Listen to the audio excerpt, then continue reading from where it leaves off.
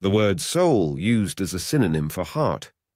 Finally, it is necessary to point out that there are times when instead of heart, the center of the living being we now are, thanks to the union of our spirit and our body, writers of Scripture employ soul as a synonymous term. This development is common enough in literature. The specific literary figure involved is called synecdoche, the whole being substituted for the part. In the case of the use of soul for heart, the whole of our living person is substituted for the nucleus of that person, where all thoughts, emotions, decisions, and pangs of conscience occur. This substitution has parallels in English. My very being longs for thee. Problems of interpretation only arise if one mistakenly takes this common literary use to mean that somehow the soul is a separate entity of our makeup, rather than the entire being we have seen it to be, encompassing our body and spirit in a living union. You shall love the Lord your God with all your heart, and with all your soul, that is, your whole person, and with all your might. Deuteronomy 6:5. As a man thinks in his soul, that is his heart, so he is. Proverbs 23:7. The creation of Eve, Genesis 2:18 through 24.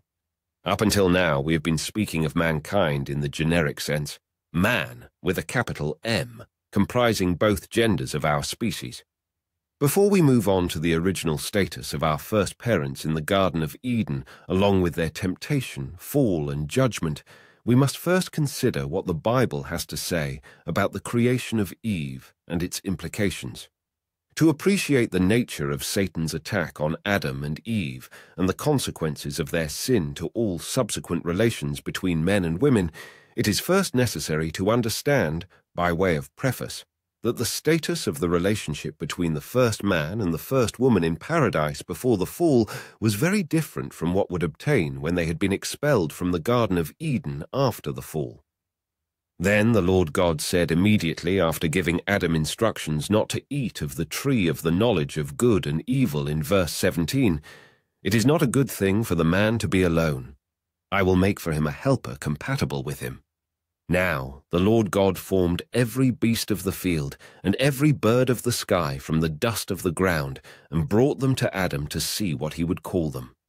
And whatever he called any living thing, that became its name. So Adam gave names to every beast, and to all the birds of the sky, and to every wild creature, but he did not find one that could be a helper compatible with him. Then the Lord God caused a deep sleep to fall upon Adam, and when he was asleep, he took one of his ribs and closed up the flesh behind it. And the Lord God sculpted the rib which he had taken from the man into a woman, then he brought her to Adam.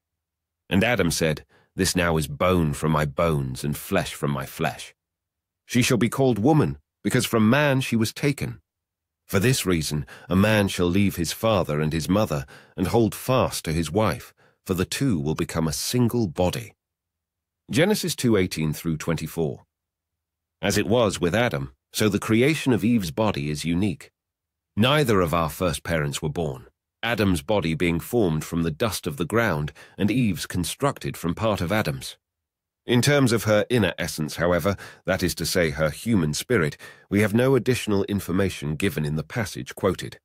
What we do have, however, is the statement in Genesis 1:27 that delineates the creation of the spiritual essence of both Adam and Eve.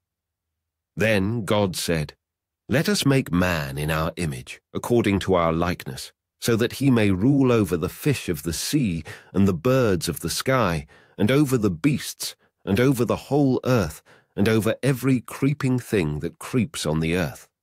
So God created the man, that is, Adam, in his image. In the image of God he created him. Male and female he created them. Genesis 1:26 and 27. The shift from man, no definite article in the Hebrew, to the man, with the definite article in the Hebrew, is highly significant. On a collective basis, verse 26 applies to all human beings, that is, man, so that we may say that all mankind in a corporate sense must possess the image and likeness of God, and consequently the mandate to respond to God's authority. In verse 27, however, the switch to the singular means that the focus has shifted from the general, all human beings, to the specific, Adam in particular. And here the scripture is careful to attribute the image of God to Adam, but not to repeat this attribution when male and female come into view at the end of the verse.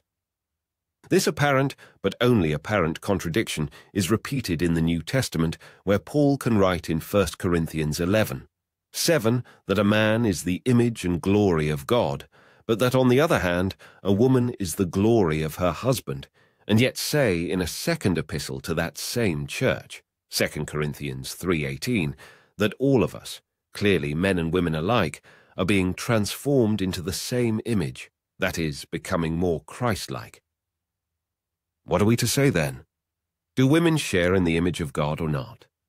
Genesis 1:26 and 27 is the beginning of the answer to this question, for in spite of carefully avoiding a positive answer, neither is a negative reply forthcoming in that passage. In fact, these two verses supply no basis for finding any spiritual differences between men and women. The only distinctions to be found are the two already mentioned. 1. Male and female are separate categories. However, from the collective statement of verse 26, the conclusion seems unavoidable that the basis for this distinction is not spiritual, since no spiritual distinction is mentioned in this statement of the corporate creation of mankind, and we should expect something here if indeed men and women were to be distinguished spiritually. It must be assumed, therefore, that the human spirits of men and women are essentially the same, and that the mention of male and female categories in the following verse is a reference to our respective bodies. 2. Verse 27 makes no specific positive attribution of the image of God to Eve, but this is a far different matter from denying the image altogether. The first point given is easily buttressed by Scripture. In Christ, a spiritual relationship, there is no male or female. Galatians 3:28. Men and women are equally fellow heirs of the gift of eternal life. 1 Peter 3:7. And, in eternity, both are relieved of the institution of marriage with its respective biblical roles, which is at the root of the apparent dilemma with which we are now dealing. Matthew 22:30. We may also make a persuasive argument from silence, and add that in all the passages of the Bible that speak of our hope, our resurrection and reward, one searches in vain for any evidence of significant distinction between men and women in eternity based on gender. The second point given is also conditioned by our current earthly circumstance. Less so in the Garden of Eden, but much more so after the fall, the relationship between husband and wife turns on the issue of authority. As co-heirs in Christ, women clearly must share in the image and likeness of God, partaking of the exact same spiritual essence men enjoy. But just as the male role was altered by the fall, Satan's usurpation of man's rulership over the earth, and the replacement of perfection with toil and hardship, the female role was also changed dramatically in respect to authority relationships. As a result, Scripture is careful neither to deny woman's spiritual equality nor to minimize the authority of the husband by stressing that equality. For before God we are all equal, but in this present corrupt body we are all under various forms of authority, all ultimately delegated by God, and our proper response to that authority is intimately connected to the spiritual conflict that now rages unseen all around us. Ephesians 6:11 and 12. In Eden, just as the bodies of Adam and Eve were distinct from one another, so were their roles.